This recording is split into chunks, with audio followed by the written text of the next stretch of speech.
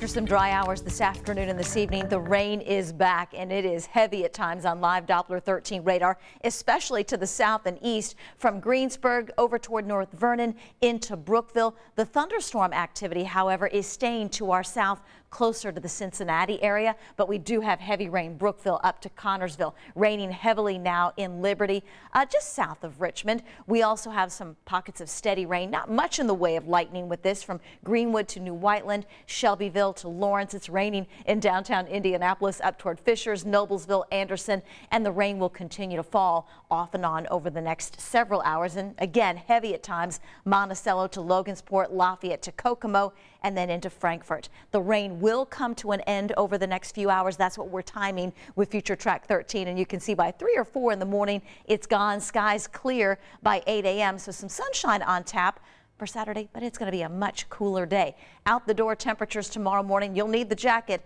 44 Lafayette, 47 Indianapolis, and 49 in Richmond. From there, we're in the low 50s with sunshine midday. We don't make it out of the 50s for highs, and with west-northwest wind near 15 miles per hour, it's going to feel even cooler during the day tomorrow. And speaking of cool, upper 30s, low 40s, that will be the chilliest night, and that comes Saturday night into Sunday morning.